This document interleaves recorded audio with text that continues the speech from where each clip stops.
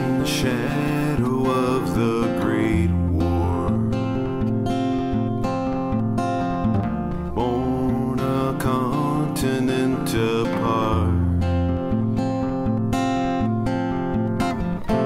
Would they have ever met had the Great Depression not hit and scattered folks around? As crazy as it sounds,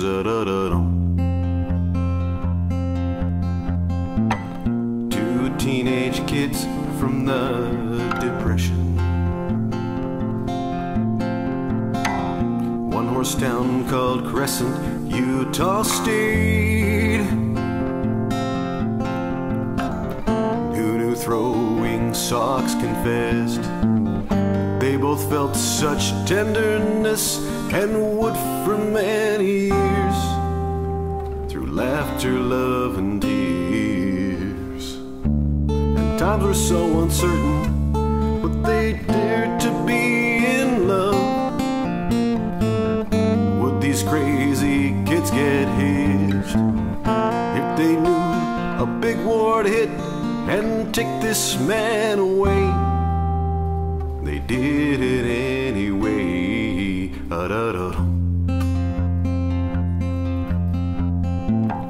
Marriage as a prelude to the big war. Pearl Harbor changed the world they knew. In her heart she feared the worst. War could take this man from her and never give him back. He was worth the chance. A young bull sharing poetry, loving house built in these walls of time. Blessings came, a baby boy, then a girl, they brought such joy, and a third child on the way,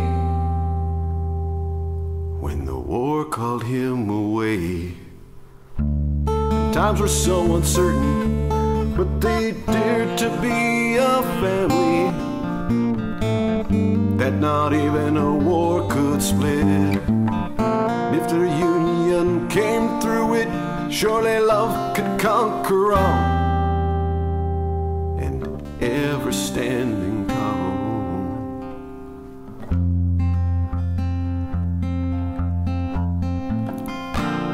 Two kids in Pensacola, in each other's arms again at last. And soon he'd find his way